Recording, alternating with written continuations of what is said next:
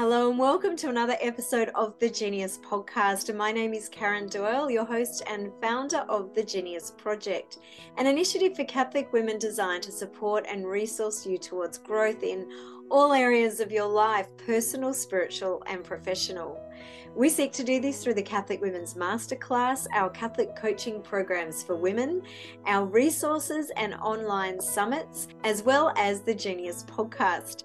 If you are interested in finding out about any of these initiatives, please visit our website, www.geniusproject.co, or come and follow us on Instagram, genius_project_daily, on Facebook, or on the Genius Project YouTube channel. So we are about to enter into the third week of Advent. I wonder whether or not you have been able to carve out time and space and just hit that pause button to really start to think about, reflect on how you are going to encounter Christ this Christmas. On this week's episode of the Genius Podcast, I'm joined by Father Ken Barker from the Missionaries of God's Love Order here in Canberra. Father Ken has played a very important role in my life over many years. I actually met him, my dad took me to his first Mass when I was 12 years of age.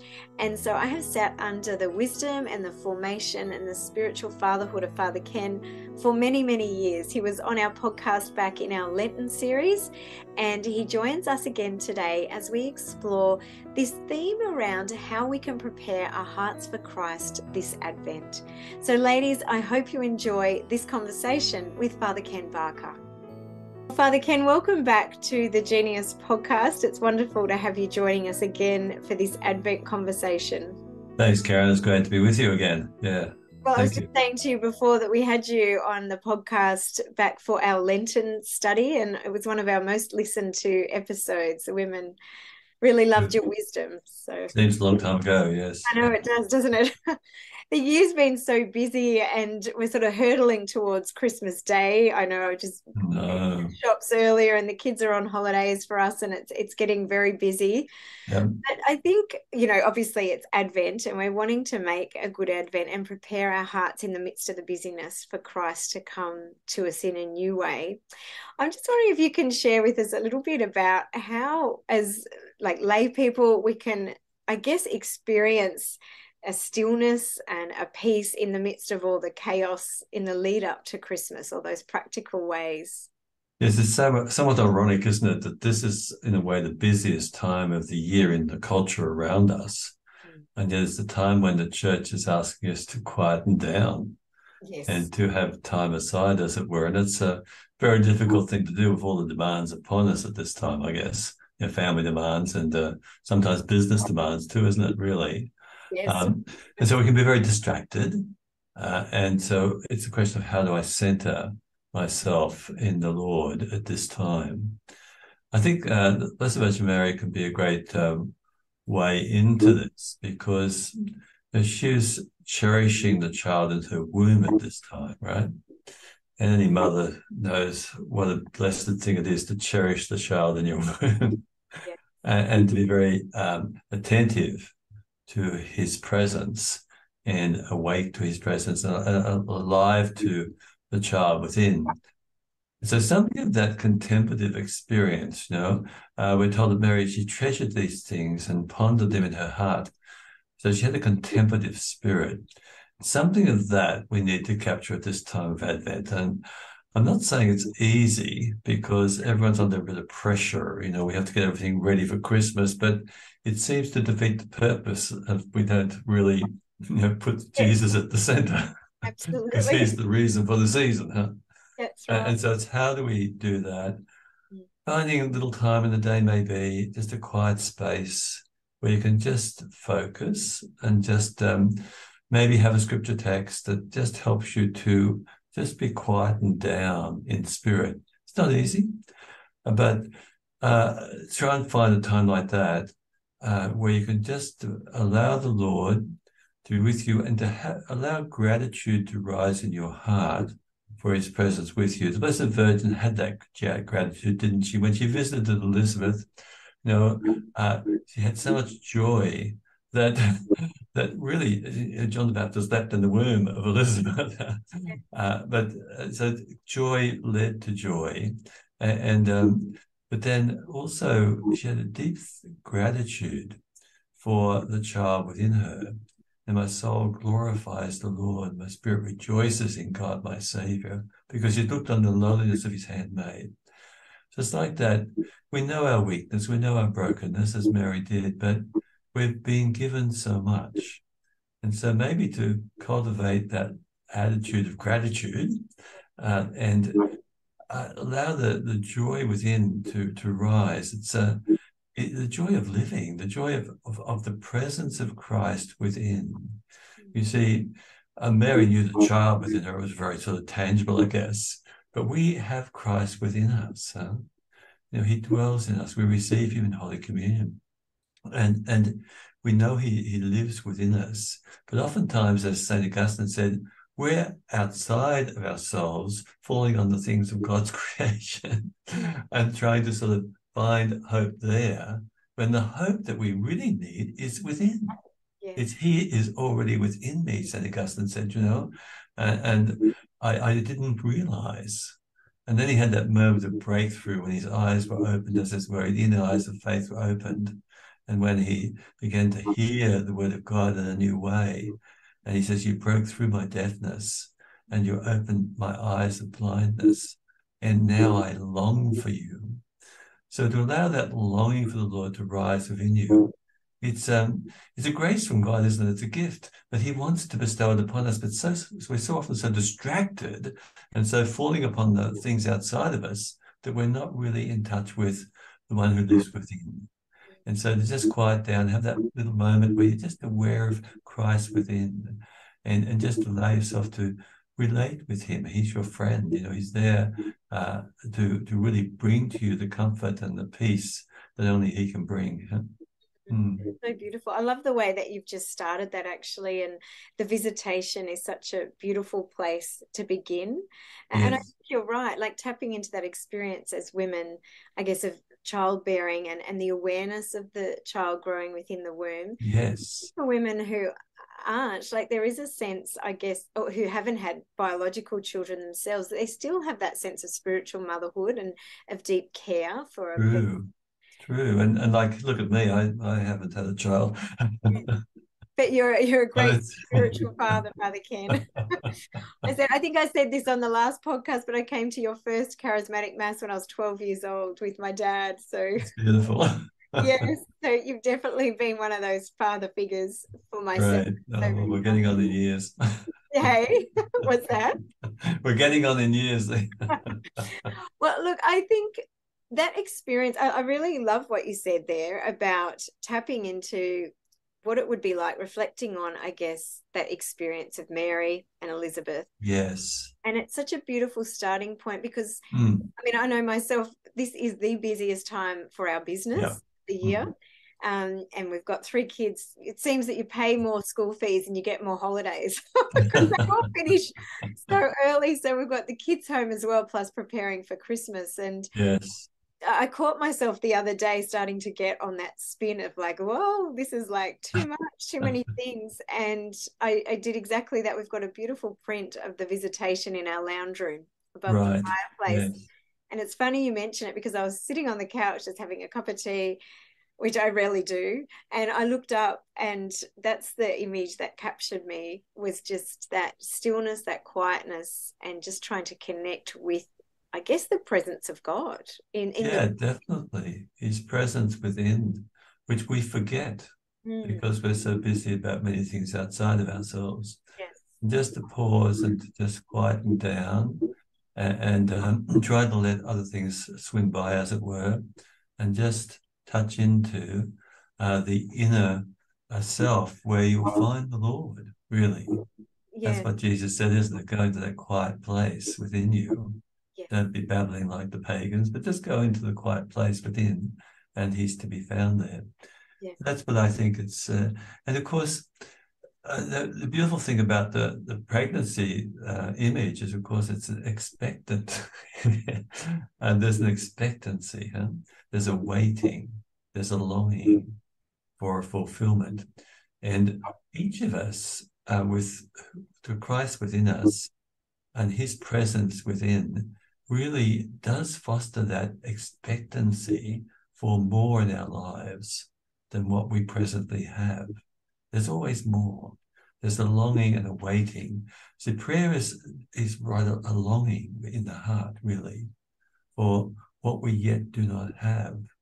But God wishes to bestow upon us. And the more we actually yearn and long for him, and cry out from deep within in an authentic way, then the more he's able to fill us with his presence and give us a deeper hope within than we presently have. It's a beautiful gift, isn't it? This gift of prayer.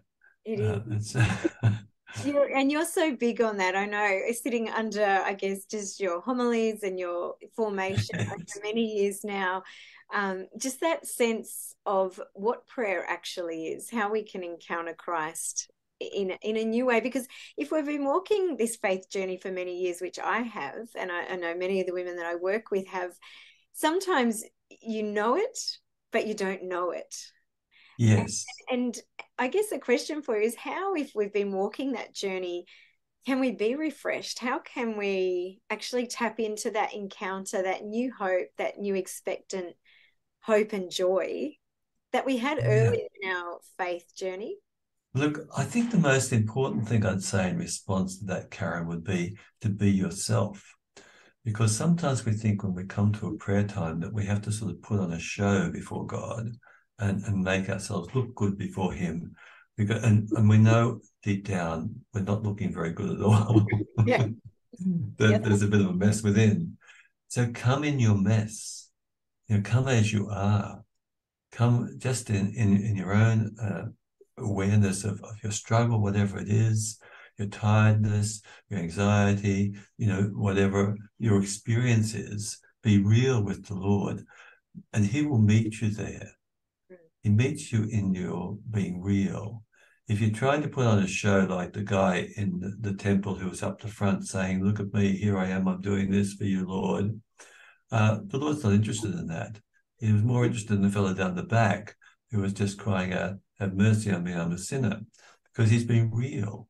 The Lord wants you to be real. That's the first thing, most important thing, that we don't have to pretend and put on a show and say, like, "Oh, I read about this saint, so this is how I'm going to sort of pray like this saint prayed."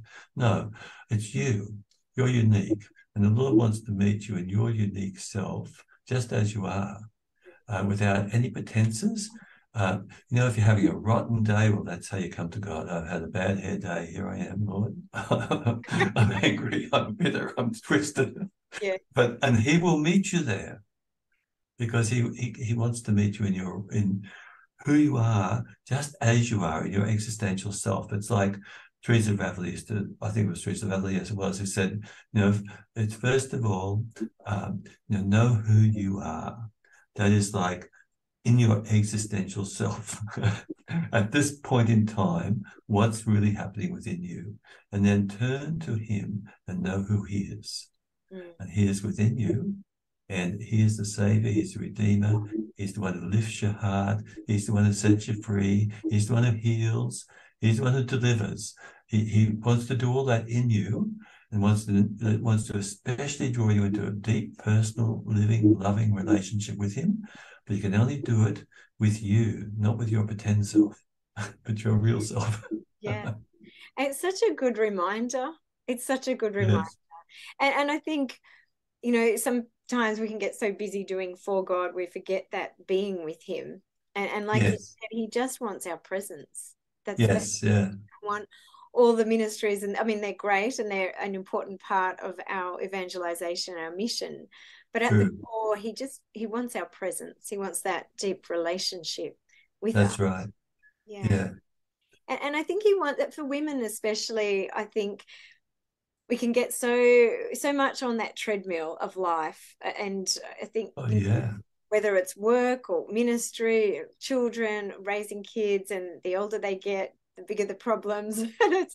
Yeah. And also I find, like, as we get to a particular stage in life, I found this in my life and a lot of my friends too, that things that we thought we dealt with many years ago seem to resurface in certain Yes. situations when the pressure comes on.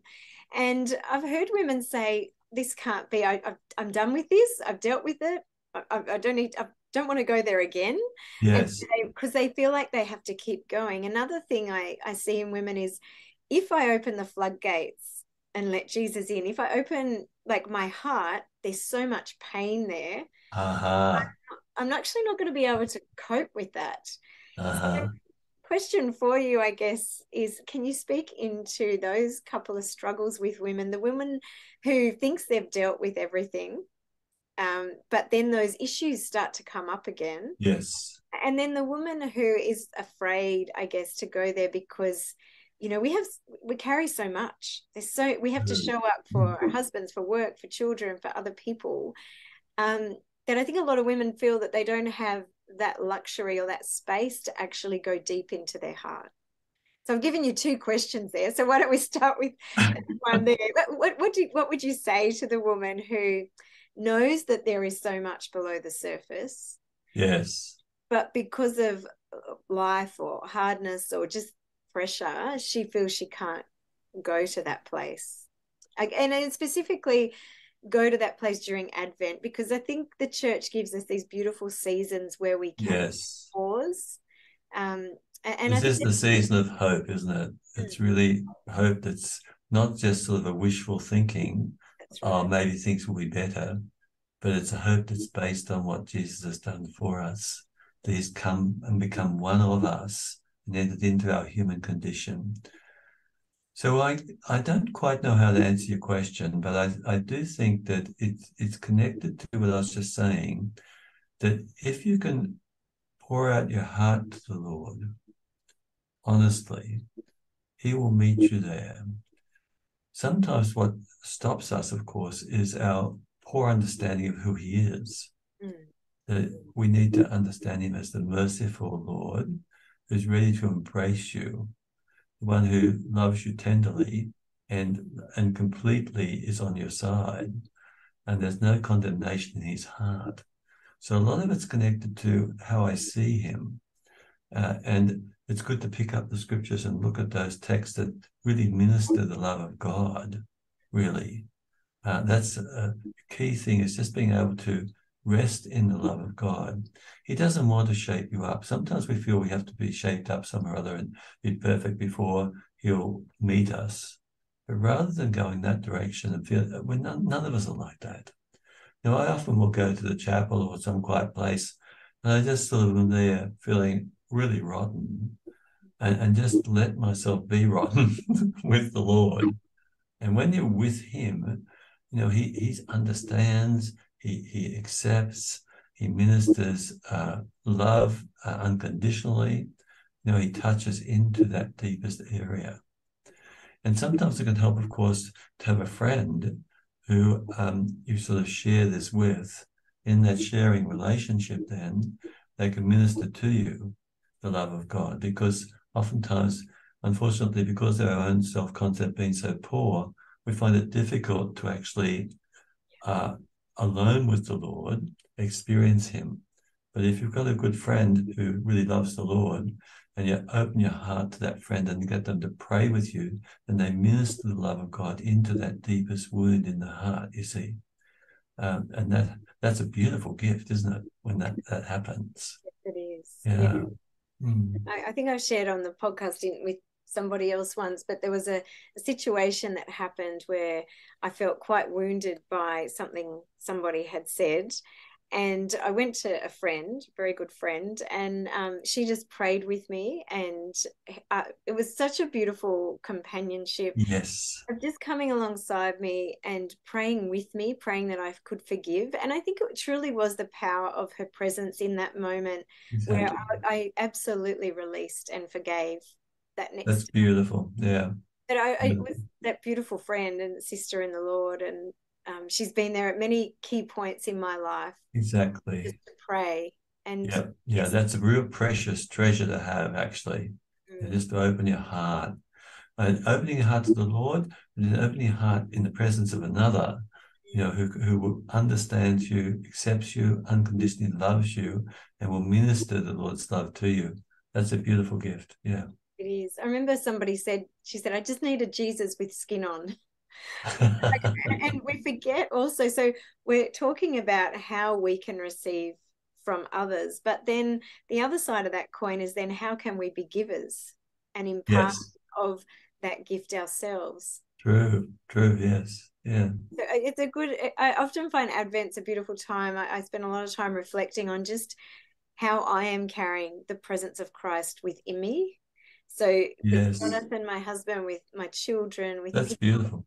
that I encounter, because that whole image of the visitation of him coming to us, Yes, coming into our hearts, I meditate on that image quite a bit during Advent. And that's beautiful. Yeah, yeah, yeah, yeah, it true, really actually does change how you show up for people and with people. true. Yeah. Mm-hmm. Mm. All right. So, Father Ken, another question for you, going back to these scenarios. So, um, the woman who feels that she has dealt with issues, but they keep coming up. So Mm. I think when we do create that time and space for the Lord, sometimes we get really shocked at what emerges because Yes. we push it down just to keep going and we hustle through each day. But when you do create that pause and that time and space, Mm. there's a lot that's going on below the surface. I was True, I was true. coaching a woman this morning and we were just working through this coaching model of processing thoughts and emotions, and she was just in tears. Yeah, It was yeah. just this flood of things that just came up, and she was like, where on earth did that come from? But what would you say in terms of speaking into, I guess, that experience that women have? Yes, I think it's very important that you're in a safe place when that happens. And as I say, like if you have someone who you really trust, then that can come up more easily, can't it? And surface, and then you can be a blubbering mess, and it doesn't matter. Um, so having that sort of context is really, really helpful. If it comes up in your own personal journey by yourself, it can be very frightening, and we just push it down again because it seems too hard to handle. But to be able to experience the Lord with you in that, as you said, like looking at an image can help really, or just having uh, some way that you can just get it out. Really, usually it's with somebody else is the best start. Really, Yes. and bawl your eyes out or whatever it is you need to do. We all have those moments, don't we? Yes, Really, we do. yeah. And sometimes I think people can look at leaders or people who are in positions of leadership and think they have all of these things worked out. It's a But big danger for leaders, actually. They yeah, can think that way too. yeah. But it's just life is just these endless roller coaster of ups and downs of growth. Yes. And I remember once someone said life, is a journey. It's a growing journey and an education in love. And I was like, well, I'm going to graduate. This is early in my faith journey where, you work through certain things, but really our whole life is this journey deeper into the heart of the Father through It Jesus. certainly is. And there's something about, you just mentioned the experience of the Father, that's very critical, of course. Um, I know in my own personal life that's been really important. And I had to repent of some of the attitudes I had towards my own earthly dad after he died, even, so that my heart could open up more to the Heavenly Father. And sometimes we can have wounds within us because of our own parenting and being sort of not sufficiently, full as it could have been. And so that's an important issue too. Whatever's gone on in our parenting, which it could be an obstacle to us being able to really trust the Father. And you see, because really we're meant to be living in the Father's arms at all times, aren't we, really? And just nestling into the Father's chest, as it were, and enjoying the presence of the Father. But oftentimes that's people feeling capable of that because of maybe something went wrong with their earthly parents. Certainly that was the case with me, but it changed once I was able to repent of my own attitudes that went wrong in relation to my own dad, and be able to sort of like open up in a new way. to the love that the Father God has for me. Yeah. It is so important. I think a lot of the women in the Genius Project community and sisterhood are working through Sister Miriam James Heitland's book for her Advent book, and Okay. she's looking at healing and restoration, but she starts by looking at the Blessed Mother, which we spoke about Right. last Yeah. week. And this week she's looking at Saint Joseph, and the next 2 weeks Jesus as a child. And I think what you're touching on there really ties into this week's chapter that we're working through on St. Joseph, because Yes. she looks at, I guess, the father wound and the wounds that Yeah. we do inevitably encounter because our parents can't love us perfectly, only God loves perfectly. And she looks at, I guess she's inviting women into, I guess, a prayerful examination of that relationship with their earthly father so that then they Yeah. can, I guess, repent and be healed and Exactly. experience the father heart of God, which I know if you had a signature message, it would be around the father heart of God and his mercy. That's true. And it's because had a great grace when the Spirit started to move more powerfully in my life, to be able to see the wound and not to be sort of captive to it anymore, but to be able to repent of how I myself had sort of unforgiveness towards my dad because of feeling I wasn't his favorite. The other two sons were greater favorites than I was. And I felt sort of overlooked and all of that sort of thing. So then being able to just repent of that and turn back in a new way to God our Father. And what's happened now is I have a deeper love for my earthly dad. He's gone to the Lord, but like it's really sort of opened up that again in a new way. And it's wonderful. I'm so proud of him now, and I rejoice in him, and I'm grateful for him. And all of that sort of brought me into a deeper place with Father God. So it's just wonderful, really. Yeah. So, what was I guess, a key moment for you where you realized that you needed to do that extra work? Because you were obviously well into your priesthood. I Um, was well into the priesthood. Yes, I was. And well, it was when I received the baptism in the Spirit, and it was the new infilling of the Holy Spirit. I just had that revelation that there was an obstacle between me and Father God, and so I asked some people to pray with me, and I prayed too, and I began to experience being lifted in the arms of the Father God. It's just beautiful, really.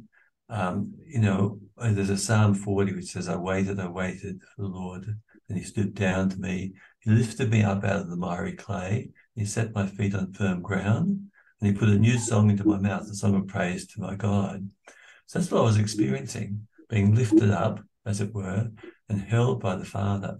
Because with my own earthly dad, he never did that to me. He never really held me like that, you know, except when he was drunk, he'd try and do it and I'd push him away. But so that was like a real healing. And then a more significant thing happened when later than that, I was at the graveside just sort of praying because Dad had gone to the Lord. And I started to weep.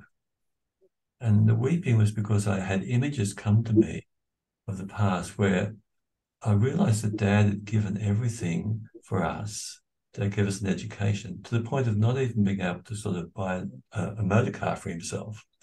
And the image that came was of this first car, and he was showing me the car. And I realized, and I was weeping and weeping and weeping, I realized how good a man he was, how he served so much to give us so much and then die very early of cancer. And so all of that was a freeing thing for me that helped me to rejoice more in God our Father and his goodness and to me. And that, it was a really, rounding off of the healing, as it were. yeah. And it's so beautiful. I think, like I said, walking with women, they think that when they've had their conversion or they encounter Jesus, that's when everything should be lifted and Yeah, should be released. But it's, the Lord is so gentle, isn't he? And he just it's progressive. Yeah, yeah, and I mean, it is a lifelong, I'm sure you're still peeling off the layers in prayer. exactly. So I think it's sort of encouraging women along that journey, along their Yes, faith walk, that Jesus wants to bring restoration. He wants to bring healing. He wants us to live, he wants every person to live in freedom. that's true. And I think it's a good reminder, and we're talking about Advent being a season of hope, that women should have great hope, that Jesus actually comes personally to each and every one of them Yes, to heal their hearts, their wounds, and to restore them to the fullness definitely. He's created them to be. I think it's so easy to lose sight of that. It certainly is. And to know that he rejoices over you. I never realized that God rejoiced over me, but he does. And to everyone who's listening, I want you to know God rejoices over you personally, very much. And he has a dream for you and for your life that's way beyond your imaginings. And he wants to fill you with that deep hope where there's an expectancy of so much more that only he can bring. And as we allow that to happen and unfold in our lives, and it's to do with healing, isn't it? He sets us free to be our true selves. Yeah. Yeah, he does. That scripture came to mind that, we should all dare, to imagine and hope and dream in the Lord. Yes, And what he actually wants for us is far greater than what we want for ourselves. exactly. Yeah. So, Mm. so beautiful. So, Father Ken, this Advent, I guess, what are some of the practical things that women can do in these last couple of weeks? What would you suggest that they can do? Because it's not too late to make a good Advent. I think sometimes we get halfway through and we're like, it's Advent. Well, I haven't been intentional. I mean, I love Christmas. I just love it. So my house gets decorated and Yes. so no one has a choice. We're Yeah. still doing all the Advent rituals and ceremonies, which the kids really love. It's Yes. funny, we have this little box that was given to Olivia when she was born, and it's every day you open and you pull out a part of the nativity. And Love it. Yeah. so my kids call it doing Advent. They're like, aren't we doing Advent tonight? We read the scriptures. I think there's some very practical things that we can do to, I Yes. guess, create space, create an atmosphere. Like, yes, we can go away to pray. Yes. What are some of the other practical things that people can do? Well, some people have an Advent candle, don't they? But I don't know whether any of the listeners have actually developed an Advent candle where you sort of light the candles. We have it at the church, don't we? But you can have it in your home, really. Yes, And it's not too late to get into that, I guess. yes. We're into the third week, is it? I think Whatever it is. for that. And we can just, but then, like, it's good to keep in touch with the readings of Advent, I think, really, because there's a special reading every day that's just for Advent. And then, of course, the Sunday readings as well. So you may not get every day reading, but maybe the Sunday readings. Just look at one of the Gospels that are the Gospel for this particular Sunday and begin to sort of like dwell upon that, or one of the other readings. Something like that can be useful, I think. Yes. You know, the scriptures are the food for our life, really. And we need to be constantly sort of coming back to the scriptures and trying to sort of just dig into the word of God, I think, and allow it to shape us. Yeah. Yeah, so that's a very practical thing, maybe. It's practical. It's good. I think those little rituals, developing those rituals, making, I guess, these seasons of the church extra special. Yes, yeah, that's right. And just in your environment where you are is a really big one too. Uh-huh. Mm. Oh, thank you so much, Father Ken. It's beautiful catching up with you. Thank you, Karen. Yeah, As we close, I'm just wondering whether or not you'd say a prayer for the love women to. to lead them. Love to. Thank you. Father God, we thank you. Thank you for this time we've had together. And I ask your blessing upon everyone who's listening to this podcast, that each one would be able to, in her or his own way, receive the tender, merciful love that you want to bring to their heart, Lord. That each one would just know your loving gaze. And Lord, each one would know the hope that you put within them, that can never be taken from them. That each one would know the joy that you put within. And may this Christmas be a moment of encounter in a new way with you, that the peace and joy that's of your heart, Lord, in the hearts of all those who turn to you. We thank you, Lord, and bless us with the insight, Lord, to see how much you love us and to respond wholeheartedly in these days that are leading into the wonderful celebration when you became flesh for our sake. Praise your name, Lord. Gosh, isn't he just full of so much wisdom? If you live in Australia and you haven't registered yet, can I invite you to join us for the Sisterhood National Catholic Women's Conference, the 17th to the 19th of March next year in Sydney. Father Ken Buck will be speaking at the conference. He is a big supporter of what we do with sisterhood and a spiritual father to many women who come to that event. So if you'd like to find out more or register, please visit the website www.sisterhood.org.au. If you like what you hear on the Genius podcast, can I invite you to leave a review on the podcast platform? This really helps to support the mission and the work of the Genius Project. Until next week, ladies, I hope and pray that you are able to press pause and really reflect on some of the themes that Father Ken and I discussed in this week's episode. Until next week, have a beautiful week and God bless you.